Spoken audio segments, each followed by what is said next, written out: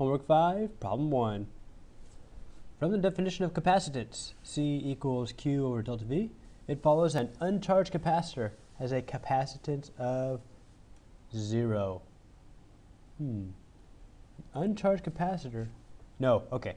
So first, intuitively, your spider sensor should be going off because capacitance is due to the capacitor.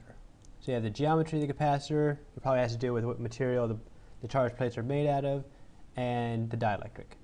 So it doesn't matter how much charge is on a, that's a terrible cue. It doesn't matter how much charge is on the plates, the capacitance is going to stay the same. So what they're saying here is that when the uncharged basically means Q goes to 0, they're saying that, well, that means that C has to equal 0. No. Not true.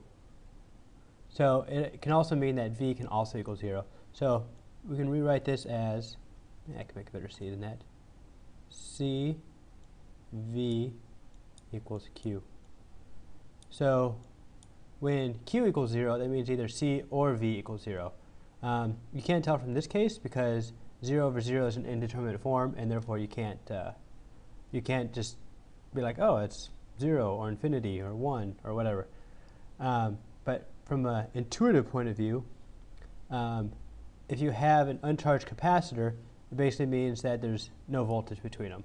And that's possible. Capacitance is capacitor specific, and therefore it does not follow that an uncharged capacitor has a capacitance of 0. I'm going to say false. All right. Then we go on. As described by the definition of capacitance, the potential difference across an uncharged capacitor is 0. Described by the potential difference across an uncharged capacitor is 0. Okay. So this is true, and I'm going to do this from a logical point of view in life. So this is square number 1. I'll make it black, but not a solid black, more just a, yeah, there we go. And then I will, I'm going to copy this guy to make him into a parallel plate capacitor. Ooh, even lined him up. All right. So the definition of a potential voltage,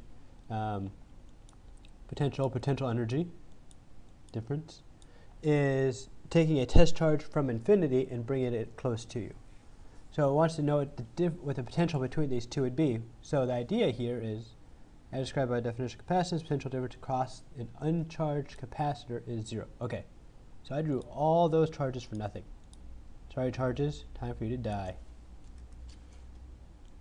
All right, so there are no charges on here. There's actually charges, but they're equal amounts, so same as having. And so it's saying that the difference between taking a charged particle, I'm going to say plus, and bringing it over here would be the same as taking a particle and moving it there. It doesn't matter where I move this particle, because since nothing is charged, there's nothing opposing it, so it's not going to take any more energy to move the particle here than to move the particle here. So yes, the potential difference across an uncharged capacitor is 0. So this guy right here will be true. There's probably a mathematical way of looking at that. Okay, if we look at this formula right here, CV equals Q, and we know that C in this case is capacitance, which is unique to the capacitor. It doesn't matter about the charge or the voltage. So we're going to call that a constant. It's convenient that it's C. And so if Q equals 0, then V has to equal 0, because we know that C does not. All right?